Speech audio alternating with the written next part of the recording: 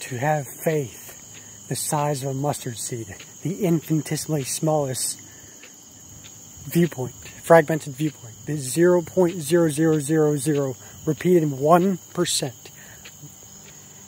within that infinitesimally small fragmented viewpoint contains the forever expanding 99.999 repeating percent and yet 100% complete universe.